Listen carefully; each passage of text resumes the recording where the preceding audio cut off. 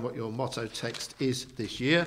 So I'll announce the text while you're finding John chapter 8 if you're turning it up in your Bibles.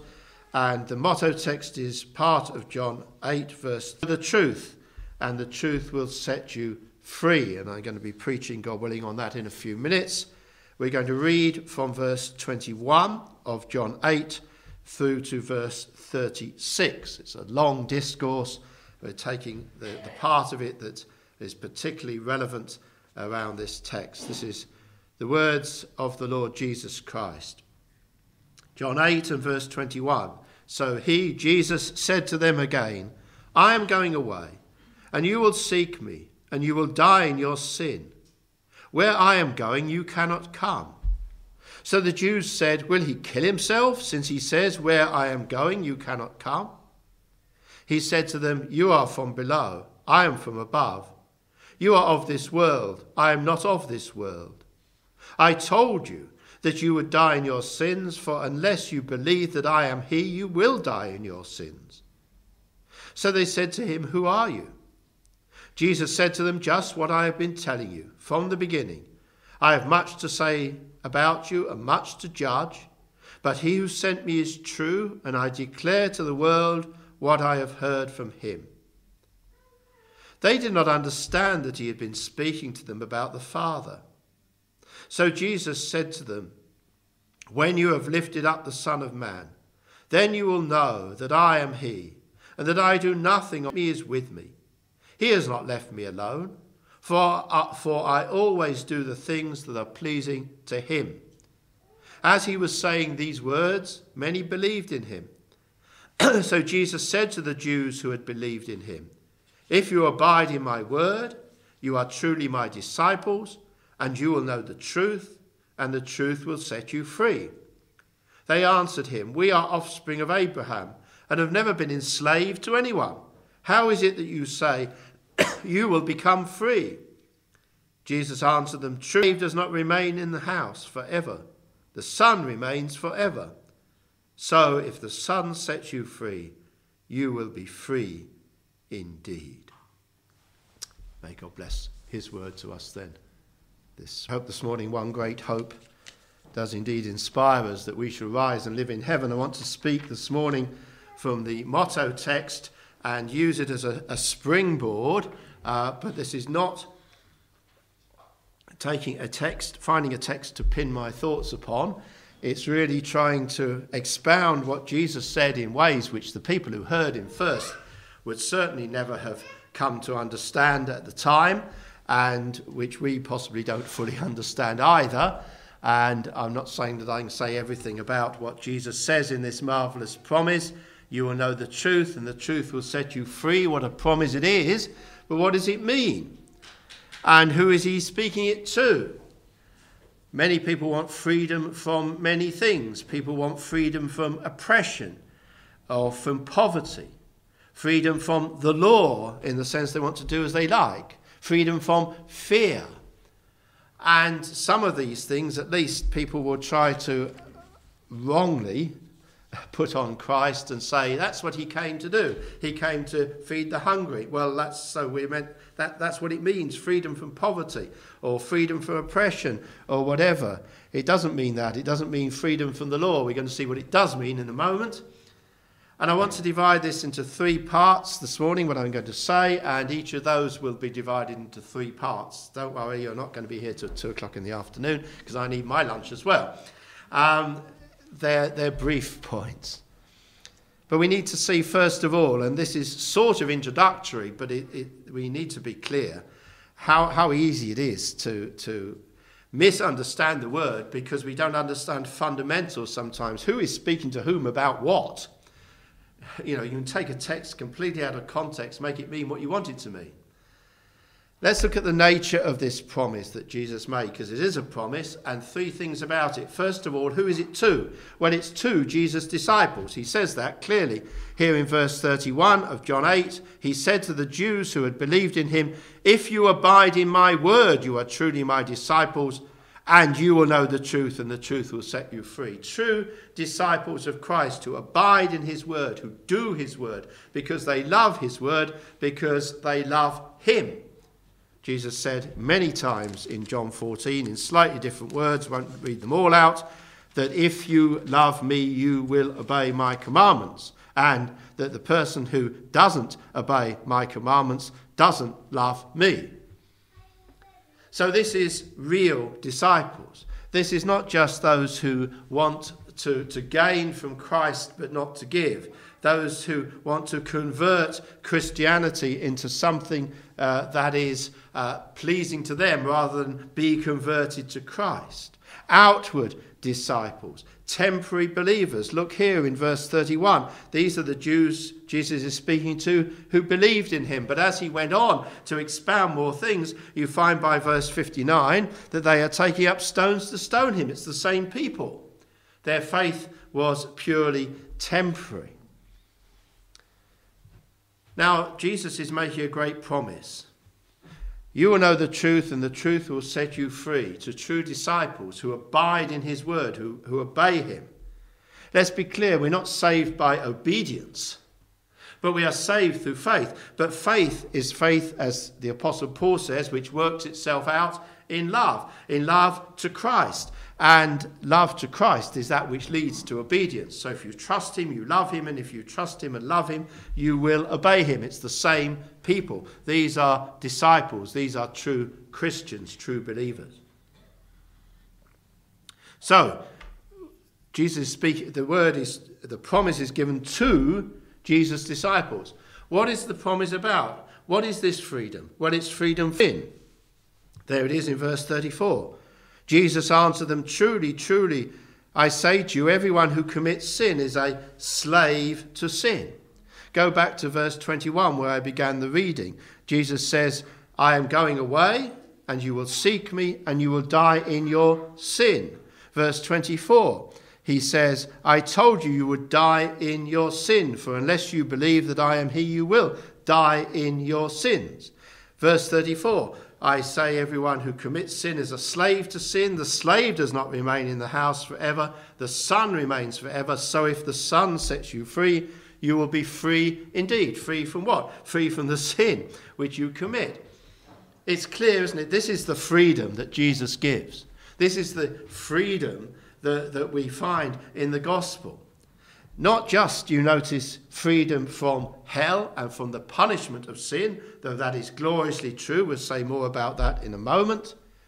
But the gospel is not, as you could put it, a get out of hell free card, that you make some effort of belief and you're given this thing and now you're safe forever. There's much more to it than that. We are saved from hell, but we're saved from hell. That's part of being saved, set free from sin. It is from sin that Christ has set us free. As I hope we're going to see in a moment, there is much more to that than deliverance from eternal hell. Sin it is that separates us from God and leads to death. The wages of sin is death, but the gift of God is eternal life in Jesus Christ our Lord. It's sin that Christ came to set us free from. "You shall call his name Jesus." We probably read that somewhere over Christmas, didn't we? The angel's words to Joseph, "For what? He shall save his people from their sins." That is what Jesus promises to set us free from. And how? Third of these points under this first main heading. Through the truth. You will know the truth, and the truth will set you free. Well, there's a lot of truth in the world. You may say there's a lot of falsehood, and so there is. But there's a lot of truth. 2 2s are 4 is a truth. I could give you all sorts of physical laws, and they would be true. I could tell you lots of things. I could tell you yesterday's football results if I had them written in front of me, and they would be true. What is the truth that Jesus speaks of here? It's the truth, as the context makes clear, it's the truth about him. It's the truth of the gospel. It's the truth of who he is. He says that I am from above, and you are, but you're from below, verse 23. He says that unless you believe I am he, you will die in your sins, verse 24. It's the truth of Christ, the person and the work of Christ. Gospel. The known gospel word word abided in. You must abide in my word, abide in the gospel. Christ himself indeed is the truth. I am the way, the truth and the life, he said. And therefore in verse 36, if the Son, who is the way, the truth and the life, sets you free, you will be free indeed. Free because he has died to reconcile sinners to God. There it is, verse 28, where he says, when you have lifted up the Son of Man, he's talking about his death on the cross, to reconcile sinners to God through the truth of the fact that who he is and what he's done, believed in the soul. The truth does not save you if you don't believe it. But if you believe it, the truth brings you to salvation. We are saved through belief of the truth, through faith, as Jesus says, verse 24 here. Unless you believe that I am he, you will die in your sins. Implication, if you believe who I am and put your faith in me, then you won't die in your sins. You are set free by the Holy Spirit of truth who works in our souls and brings us to Christ. So that's the first point, the nature of the promise that Jesus makes here. Second point, the present fulfillment of the promise. And that in three ways. There is a hymn which I've already partly quoted, how sad our state by nature is, our sin, how dark it stains. And Satan keeps our, foolish hearts in his slavish chains, something like that. Isaac Watts is a genius. Sometimes he brings theology, and it's every line is something true. He speaks there about three problems we have with sin. That we're in a sad state by it because we're under the condemnation of God. That it stains us deeply, that we are polluted by sin. And that Satan binds us in it. We're under the power of sin. We can put it like this. There are three P's. We are under the penalty of sin, we are polluted by sin, and we are under the power of sin. And from that all, Christ comes to deliver us. Let's look at these three P's. Let's start with the pollution of sin. Here in verse 44, Jesus says, we didn't read on that far, to these Jews who are opposing him, you are of your father the devil, and your will is to do your father's desires. He speaks about the fact that here are people who think, I'm righteous, I'm fine. And Jesus says, in God's holy sight, we are all polluted. And we need to be delivered from this pollution. And the scripture tells us how it is. It is indeed through Christ and through belief in the truth. It is, as it's said Paul writes to Titus in Titus 3, and he says there of ourselves we were once foolish. He's talking to Christians. He's talking to how we were polluted. Foolish, disobedient, led astray, slaves to various passions and pleasures, passing our days in malice and envy, hated by others and hating one another. God looks on that in the heart, and he sees someone who is completely unfit to be in his holy presence. But Paul goes on, but when the goodness and loving kindness of God our Saviour appeared, he saved us, not because of works done by us in righteousness, but according to his own mercy by the washing of regeneration and renewal of the Holy Spirit, whom he poured out on us richly through Jesus Christ our Saviour. A Trinitarian salvation, you notice.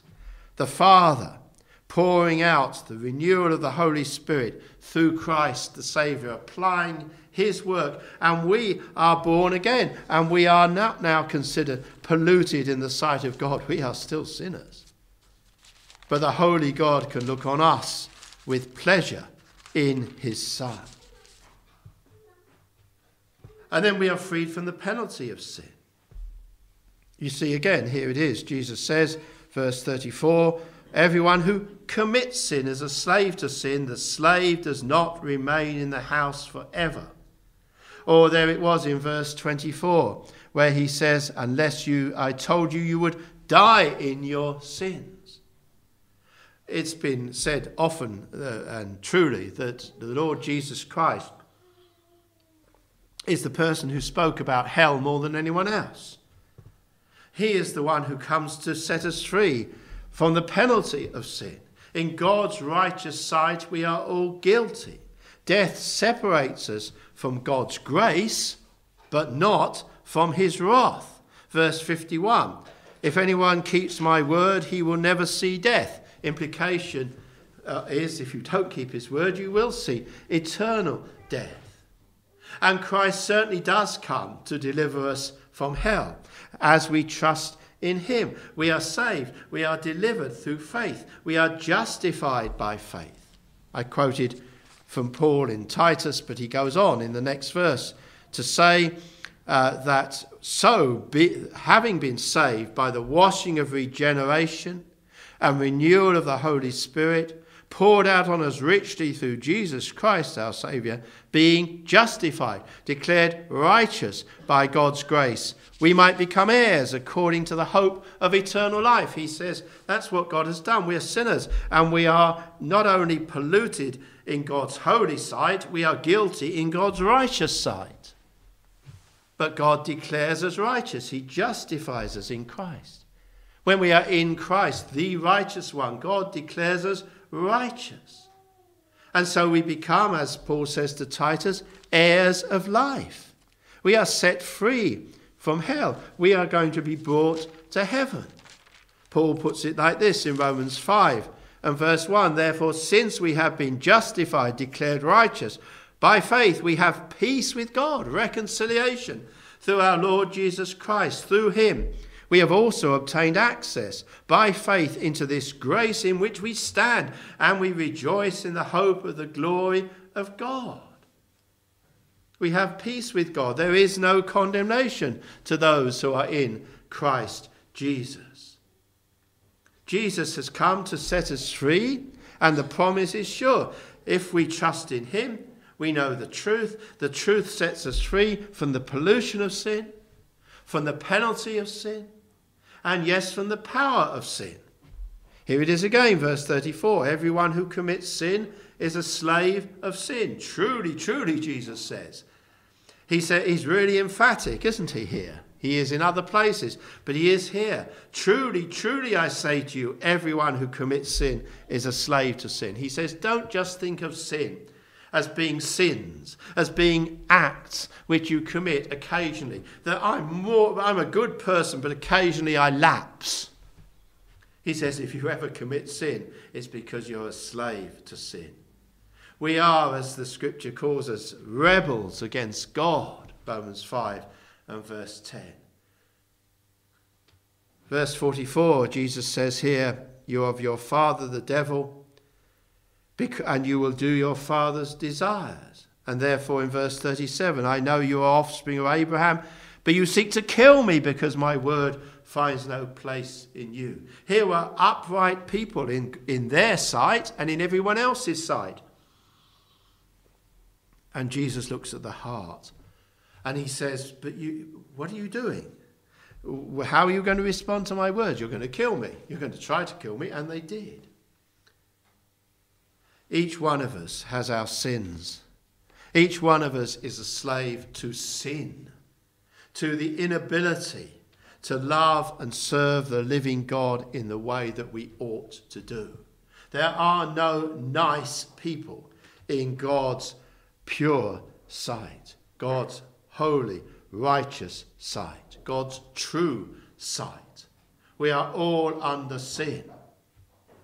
That's what we're told. All have sinned and fall short of the glory of God. But Christ comes to set us free. As another hymn writer says, he breaks the power of cancelled sin. He sets the prisoner free. Where sin is cancelled by the application of his death on the cross so that we are delivered and we are considered righteous in God's sight, there also in those very same souls the power of sin is broken by the regenerating power of the Holy Spirit. Doesn't mean that we suddenly become perfect, does it? Doesn't mean we never sin. It means it no longer controls us. It means that we can be exhorted in the way that Paul does in Romans 6, because it's possible for us by God's grace to do this. Romans 6 verse 11, he says, "So you must consider yourselves dead to sin and alive to God in Christ Jesus. So do not therefore let sin reign in your mortal body to make you obey its passions. Do not present your members to sin as instruments for unrighteousness, but present yourselves to God as those who have been brought from death to life, and your members to God as instruments for righteousness. For sin will have no dominion over you, since you are not under law, but under grace." That is us. Set free from the controlling power of sin to love and serve the living God. Now, do we see something then of what Jesus means when he says he will set us free? Free from the pollution and the penalty and the power of sin. If you're a Christian, those three things are true of you. And rejoice then that they're true of you. But there's more, and that's the third point. Because there is a future fulfillment of this promise too. And again, we have three more P's, and I don't think I've been fiddling this. Three other things that we're set free from. Not yet. But it's all part of the same. The salvation we have is not yet complete. We have been saved by a complete, finished work of Christ on the cross. We are being saved, kept safe, and indeed sanctified and made more like Christ. But there is one day we will be saved. One day we shall be delivered from three more aspects of sin, beginning here with P. First, freedom from the practice of sin. You remember how John puts it in his first letter, 1 John 3 and verse 2, where he says, he's speaking of the coming of Christ, "Beloved, we are God's children now, and what we will be has not yet appeared." You see, we haven't got there yet. What will we be like? Well, we know that when he appears, when Christ appears, we shall be like him, because we shall see him as he is. We shall be like Christ. Now, Jesus Christ is the eternal, holy Son of God who always has been perfectly free from sin. In his life, he went about doing good. He could say, Father is always with me because I always do what pleases him. He was sinless. He is sinless. He will always be sinless. And if we become like him, then it means we are made sinless. As a hymn writer again says, then we shall see, as Isaac Watts again, isn't it? Then we shall see his face and never, never sin. And from the riches of his grace drink endless pleasures in. We shall see his face and be made like him, so we will be unable to sin. Another hymn writer, all are safely gathered in, looking at that final harvest, free from sorrow, free from sin. This is absolute truth, isn't it? There will come a day when you and I, if we're Christians, will be in a place and a state where it will be impossible for us to sin, as impossible as it was for the Lord Jesus Christ to sin. Now, that is impossible to imagine, but it's worth much contemplation. There are, and when I use this word, sometimes people start thinking, that doesn't sound very Protestant. But I talk about, and it's not me alone by any means, the theologians do, spiritual exercises.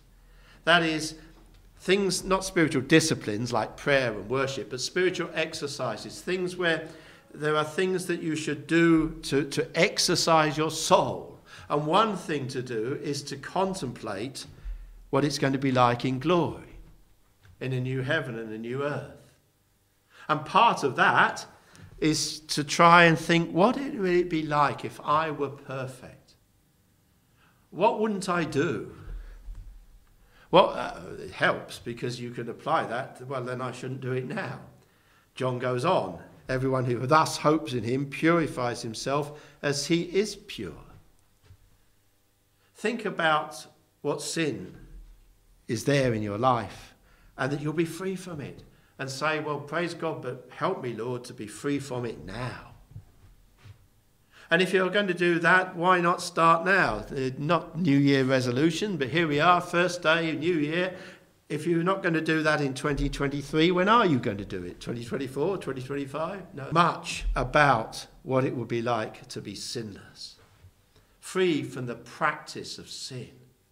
Because that's what you will be. That's what God has saved you to be. That is his purpose. That's what he wants to make you. Sons, daughters of God, just like Christ. And he will. You'll be free from the practice of sin. But there's more. There has to be more. You will also be, secondly, free. We will be free from the presence of sin. You see, that's the problem, isn't it? Sometimes it's not just that we sin. Everybody else does as well. The Lord Jesus Christ was sinless, walked through this world. He hid himself in obscurity, came at 30 to start his ministry. 3.5 years later, they nailed him to a cross because they could not bear the sinless one. And those were years of grief to Christ. And it would be grief to us to be sinless in a place where there is sin around us. But in heaven it won't be like that, in the new creation. Even Job, as it were, in the scripture says there, the wicked cease from troubling and the weary are at rest.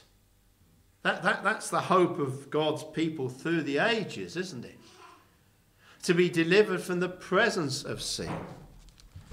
In Revelation, it's put like this, Revelation 21 and verse 4, God will wipe away every tear from their eyes, and death shall be no more. Neither shall there be mourning, nor crying, nor pain any more, for the former things have passed away. You can mourn and cry about your own sins, but being free from mourning and crying and pain, because there's nobody sinning around you, nobody inflicting anything. Just try and imagine that. Let's keep it as to realms of possibility of thought. Just imagine, we're not going to be the only people in heaven. Some churches, they think they are, but we don't. Us here, but just imagine us here, believers here, who meet with one week by week, and we know love and we show love. But just imagine if you came in every week. Because we're starting you small here with the imagination, only once a week, only for an hour, and you come in and you don't sin, and nor does anyone sin to you, and everything. It's a perfect situation of complete and total love that you are in. And you say, I'd be more likely to come to church then. I'd feel more like it. But then expand it for all eternity to everyone, and in the presence of God, who is love, and you begin to understand something. Again, it's impossible to imagine a holy world of love, but that's where we're going to be. That's what Christ has come to bring us to. Isn't that amazing? We are rebel, guilty, filthy, polluted sinners, and he is going to bring us to a place where not only don't we sin, but no one sins against us. I know this all sounds negative. It is mostly negatives, but you've got the positives are even harder to imagine, aren't they? Everybody just loving you, unreservedly, without effort, including God himself. That's what it will mean to be free from sin. The freedom that Christ came to give. And thirdly, there is another P. Freedom from the possibility of sin. Freedom from this glorious state which I've been describing ending. Because there it is, you see, in Revelation 22 and verse 3, no longer will there be anything accursed or any curse. There it is. Revelation 21, it's a new heaven and a new earth. And God says, behold, I am making all things new, verse 5. No possibility of a repeat of what happened in the Garden of Eden when Adam and Eve fell into sin. No fresh fall is possible because there'll be no more temptation to fall. No more temptation from within. James says when you fall, it's because you're tempted from within when you sin. But we would be perfect like Christ, so we cannot fall into sin by our own wicked hearts. No temptation from Satan, for he will be in the lake of fire, Revelation 20 and verse 10. No temptation from the world, for the world and all that is in it will have passed away, 1 John 2 verse 17. God has made all things new. And so there is no possibility of this glorious state of being free from the practice and the presence of sin in a holy world of love. There's no possibility of that ever ending for all eternity. We will be set free from the practice, the presence, and the possibility of sin. Is that what we want? Then we shall be free indeed. Yes, it's mostly negatives, but we are positive that I've brought out. But it's positively we shall be set free to glorify God and enjoy him forever. Perfectly we shall see his face. His name will be on our forehead. We will reign with him forever and ever. His servants will serve him. God will be present with us. He will dwell with us. We will be his people and he will be our God in all the totality of the glory of that. Is that what you want? If I can quote one more hymn writer who says, as he contemplates the return of Christ, the archangel's voice, God's trumpet sound will echo all the world around. Rise from the dark and gloomy grave, the Lord has come to judge, to save. O Lord, to this our hearts aspire. This earth, when earth shall perish in the fire, new heavens, new earth shall fill our gaze. No sin, no death, but love and praise. Do you aspire to that? Is that your hope? Not for what will happen in 2023, but well, who knows when, but it will come to pass.